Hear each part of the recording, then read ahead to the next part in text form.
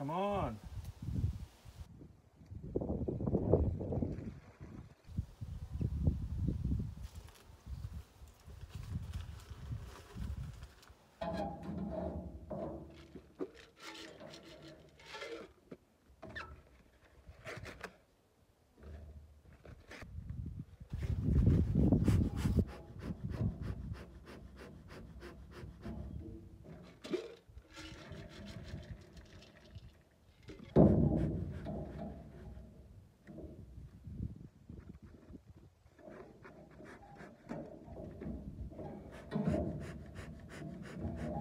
Well, yes, I'm back from Hawaii, and what a difference it is here.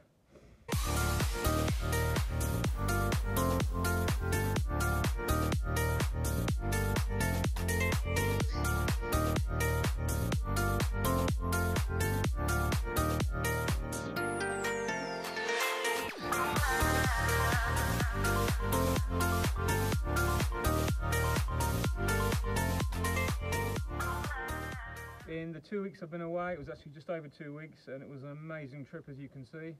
In the 2 weeks I've been away, it has rained, I think, more than did the entire spring and summer we've just had. We've had about 250 mil of rain in about 6 days. Everywhere was flooded. I could not have picked a better time to go away. But I've come back now, and boy, is there still work to do. I've just come back, and all my feeders have got to come off from my nukes and my mini plus hives, which is an awful lot. So that's what I'm starting to do now. We're going in, taking off feeders. I'm going to find the old colony that's died out. I'm going to find feeders that have still got syrup in, but the syrup can be reused. We just tip it into one big container and we use it next year. That's no big deal. What we're going to have to do is be very careful in what we do, because there is, unfortunately this year, seems to be a lot of colonies that aren't as heavy as we'd like them to be for the winter. I had a quick chat to my colleague the other day, and it transpired that he feels exactly the same, that when I left I was thinking I was still a little bit light. But the problem is we've had no extra bonus weather that we usually get this time of year. It's gone straight from like really warm and dry to freezing cold and wet very quickly. So the ivy that we had, that we were hoping that would give a couple more weeks, hasn't materialised. All the pollen was washed off the ivy last week in the rain, and what's left is coming in, but it's very small amounts now. That overall sum of that overall absolute bonus that we get for a week, maybe 10 days, hasn't materialised. So the ivy is finished. We're now looking at the reality of giving some candy, and I do believe, as I said before, feeding early if you're going to have to give candy. Make that decision, give it to the colonies early, and then they mix it with what they've got and take it down into that colony while they're still a little bit active. If you give a very tiny colony a big slab of candy in January, February, when it's hardly moving, it's as good as dead as far as I'm concerned, because a lot of the heat goes into that slab of candy. It's better to get it down into the colony while you can, and bite the bullet early as possible, because they just don't recover. But we don't want small colonies anyway. I'm hoping that most of mine are good, and I'm going to go and start work on those now. That stinks. So this is how completely disorganised I am. I was hoping just to come down here to the bottom of the garden at home to do 20 minutes work, and didn't even have a hive tool. But what I have done is also got some of these polystyrene eeks out for our Mini Plus. As I said before, I'm going to do a video on the Mini Plus to cover all aspects of why I use them and why they're good for me. But that's to come in a few weeks. What I do is I get this 30 millimeter polystyrene, cut it to 30 by 30 centimeter, cut the middle out, and that's a perfect eek. And you can put your feed into the top of the hive, the Mini Plus hive. That sits down around it, then there's a hole in the middle where the bees can come out and feed, and you can use this for feeding pollen sub in the spring. So basically this will stay on now all the time. So it's a great piece of kit. The main thing I have to do is feed. If I find a colony that is light, I'm going to give some candy. Now I'm using Apifonda. It's probably one of the most expensive you can buy. It's because I had some from last year that I didn't use. Okay, so I cut this into slabs. This one has been open, so I covered it in a bag. But when it's sealed, it's better. But you can just cut lumps off in pieces and stick it on top. As I say, it is one of the most expensive, but it is good because it's ready mixed. One of the ones I want to try is the sugar boards, but I don't believe in really giving candy or sugar boards or anything at all. My whole ethos is colonies should be fed up enough before the end of the year, but this proves that isn't possible all the time, and what's happened is we are not prepared. So what I said before, I'm hoping that the majority are, but I know there's a few that aren't. So I'm just going to have to do my best to feed them now and give them this before the winter really sets in. In terms of temperatures, we've gone from an average of about 12 to 18 degrees centigrade in the day to now 9s and 10s all day, and with a lot of rain and wind. So, but the bees have not been foraging. So that's why I need to get this done now. I've had my holiday, I've got to get my finger out. I'm still recovering from jet lag, which is an absolute killer. I left Hawaii on the Friday night last week, Friday night about 8 o'clock. I had a 6-hour flight then from Kona to Seattle. In Seattle, unfortunately, I had an 8-hour layover. Then I got on the plane from Seattle to Charles de Gaulle and flew through the night, 10¼ hours, arrived in Paris Charles de Gaulle the following morning. But it shows you lose 2 days and you lose 12 to 13 hours on the time clock, and it's an absolute killer. But it was definitely worth it, don't get me wrong, but it takes you 4 days, 5 days to actually get over the jet lag. Anyway, if I go to sleep while I'm doing this, you understand why now. But here we go. Let's get some of this done. So like I've got a little bit of sunshine. Feeders are empty, that's a good sign. So these are coming off.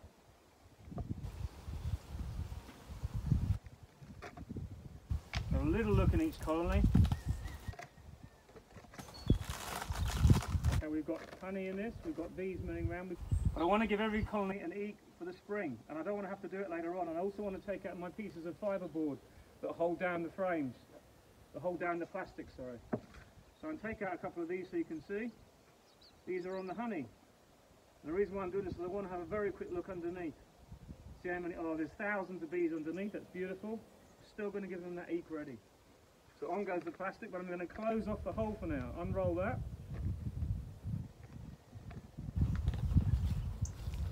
Back on goes the poly, sorry, the aluminium.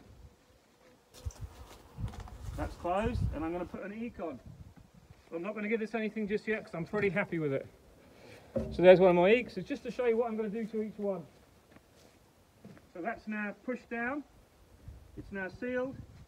I have insulation on the inside of these boxes, on these lids. I don't know if you've seen that before.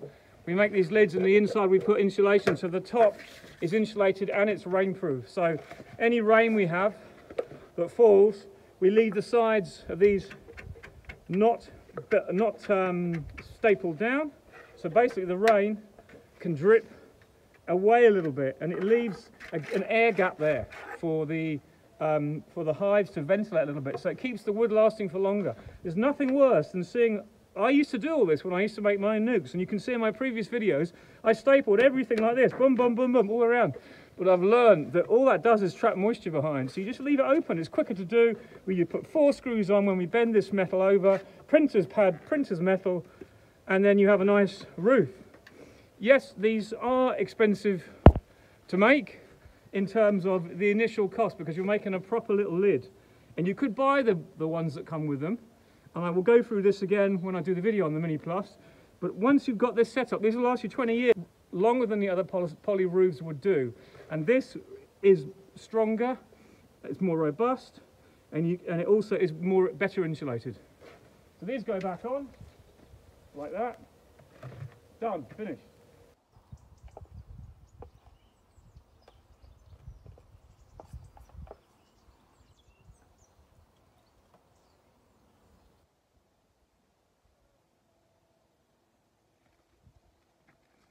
You can see that, but that's all pure honey, and the bees are on the top of it, and they'll cluster on that now.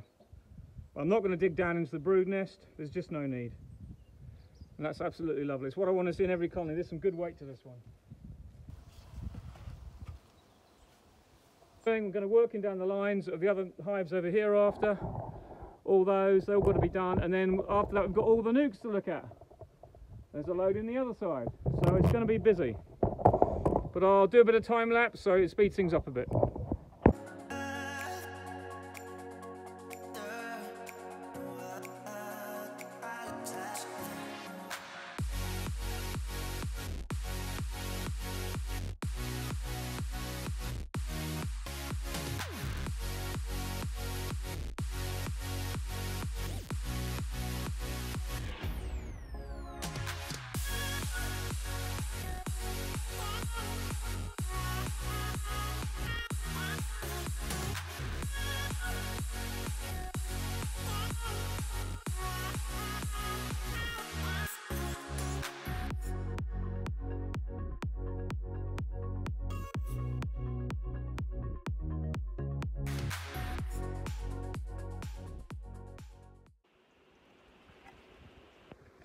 Back on goes the plastic, back on goes the aluminium, and this way, back on goes an eek, and I've got some candy here. This goes straight over the hole like this. It's a bit sticky. I know there's a long winter coming and I want them to have plenty right now. It's only November, it's done. Come back in a few days and you'll see that they'll already start eating that pretty quick. And they'll start taking it down and filling up any of that nest they need to. Classically next door, this was one that became a drone layer early on later on in the year. So I just let the drones hang around until they died off. This will be melted down. You can see the pollen in there. That's a classic sign of a colony that isn't using its pollen up. They stock it. Where I've just been to Hawaii, that would have been full of small hive beetle by now. So this will keep for next year. That's a good frame, that. Back to the workshop with that. Just go working through, cleaning up, sorting stuff out. The end of the year, it's always loads of it to do. Just wanted to show you this one. I haven't ripped the top off yet, the plastic, just to show you what I'm after. This is kind of a beautiful one. Nice bees too, but this is what I really want to see. I really want to see this. 5 frames, 6 frames at the top, completely full of honey. Not many bees up here, okay? But if I lift off the top, the underneath will be packed, and that's what happens. Is this time of year, most of the bees are actually, this time of year, they're actually still around a bit of a brood cluster down the bottom here. And if I was to lift this top off, you'd see most of the bees are down the bottom. As they finish their brood, they come up and they hang around the honey more, because that's where obviously they need it. They have honey in the bottom frames for the moment, but as the winter continues, they'll be coming up to, and just clustering here. And that's why it's so important for me to have 2 boxes here, because otherwise what happens is a lot of the bees are in the bottom only box if there's 1 box, and they use all the honey around the brood. Suddenly there's nothing, and they've got nowhere to find extra honey. Having this extra storage gives the clear advantage for the bees. So you've got to get honey in to this colony before it's too late, before the end of the season, because now it's too late. If there's no honey in the top and they've just got 1 level, which I've got about 3 here that are 1 level, there's 1 there. But they're okay, because I'm going to give them candy in a minute, because they've got an econ. But you have to get honey in your, or nectar I should say, and sugars into your colonies before it's too late, because otherwise you just don't do it. You cannot be one of these people who keep splitting and splitting and splitting. It doesn't work. You have to live in reality, and you have to do the right thing for your bees and prepare for the winter. As soon as you get into July and the dearth starts, you start preparing for winter. You get your last queens made and you start feeding if they're not feeding themselves. If you've got a flow coming on, don't rely on it unless you can guarantee that flow is going to give you plenty of food. It's just not up to it. So this one, I've got nothing to do. The bees are lovely. There's 5 frames, six frames, of honey, and the bees are underneath. So I'm pretty happy with that. I'm just going to... Right, so all the feeders are off now. I've got to collect them all up, bring them back here. It's so much toing and frying in this job, but I've got the truck as close as I can get to where it's going to go. What I do is I actually do it a certain way so that when I get back to the workshop, it's fairly easy for me to sort out. So all the lids go into this bin here, and all the feeders that are open, I leave the tops in Okay, then I fill them with a little bit of water and they slosh around on the way to the workshop, and when I get there I tip the water out, we take them apart and I soak them in soda crystals. Okay, and soda crystals are great because they help dissolve anything untoward. In other words, they help dissolve any wax. They do have action of sterilising the inside of the feeder, but I tell you where I stand on that. I have the attitude with most things here that you could spend weeks and weeks and months and all your life cleaning and cleaning and cleaning, and fundamentally it won't make a lot of difference to how your bees are. What you need to do is be observing your colonies, because if you find something sinister, you deal with it at the colony level, not at the feeder level, or at the hive level, or at the cover board or the plastic level. What I'm trying to say is you need to find the disease before it gets into the feeder. Okay, so all I'm doing is we're rinsing off. The main thing is to get the stickiness out. We get the stickiness out, we go for a process, everything is cleaned, scraped, the loose stuff is taken off. What we do find with these feeders is we often get a little bit of, this is the reality of the inside of a feeder. They often build a little bit of comb. We try to scrape that out. Most of this time it's brittle. We'll soak these in a big basin of water and we'll scrape off this. And this part, the inner cup, goes into a bin and we'll scrape that out. But you'll never get it all off. One of the ways of cleaning out a feeder is when you put it back on the colony, you take off this inner cup. Okay, then the bees can come out. But if you don't remember to put it back in when the ivy starts, what happens is they sometimes build comb in here. So it's like 6 to 1, half a dozen to another. The biggest thing we have to do is just scrape out this part in here, okay, and then just give it a wash and a rinse and some soda crystal solution on that, and that's done for the year. Then we put them in boxes and they're done for next year. I can't really do any more. When you're in a commercial business of something, you have to be, reality has to kick in. When you have 150, 200 feeders, which I have got this year, to clean out, I think it's going to be more like 200. I could be there all winter. So you've got to be rapid, you've got to be quick, and you just got to get on with it. But it takes a lot of time, and that's the problem with beekeeping. There's so much processes of, I think Ian Stepler coined it, where beekeeping is basically putting down boxes and picking them up again and moving stuff around and in a timely fashion, sometimes with bees, sometimes without. So you're constantly doing that, and I'm still doing it now, and it's November, but I know that in another 2 weeks' time, everything will be finished. Everything will be put away, everything will be cleaned, is cleaned to the level we need to clean it to. And I found no disease, touch wood, so far. I found nothing that I'm sinister. I'm sometimes looking at colonies if they're not very strong. You know, how far do you go with this disease issue? You've just got to use common sense. And I think if you generally don't leave material lying around that's dirty and then it's unclean, and generally if you have bees that you're breeding from good known hygienic stock, and generally if you keep your bees well fed and don't allow them to suffer in dearths and things like that, you're going to go a long way to, the major thing is, and generally keep your varroa populations down. You're generally, with those things there, you're going to keep on top of your disease problems, because diseases come through bad husbandry and varroa. Varroa is still the #1 problem that causes diseases in your colony, period, end of. And if you work on those, you don't have to be so ridiculously maniac with cleaning that I see some beekeepers doing. You know, I see all this stuff on forums about people scorching boxes and cleaning this and cleaning that. For me, if a colony dies and it's in the apiary, but the hive is generally still fairly clean, if it's died because it was queenless, if it's died because the queen became drone layer, what's the point in humping it all back to the workshop and scraping it out and burning it? It makes no difference at all as far as I'm concerned. Yes, management-wise, it's a good thing to do. Overall, keep cleaning if you have the time to do it. But it's not necessary in the real world. You just get on with it and you reuse that colony. A good, strong colony with a prolific queen cleans that colony out straight away. You see all the bits underneath. They can do it. They know what they're doing. And why should we breed bees that we're having to put in boxes that we're constantly having to clean? Our bees should be able to cope with. They move into trees in the wild. They deal with dirty areas. They clean it all up. We shouldn't be so paranoid about things. It's just the way I feel. That's my point of view. Getting back to the job in hand. Got to collect all this up now, get it back to the workshop tomorrow, rinsing out, and then they'll all be stacked and dried. When they're dried, they'll all go away, and then in another 4 months' time, we get it all out again and start again. back up at the workshop where all the feeders come to be cleaned, just to very briefly show you what we do and how we get them clean. We never get them really clean.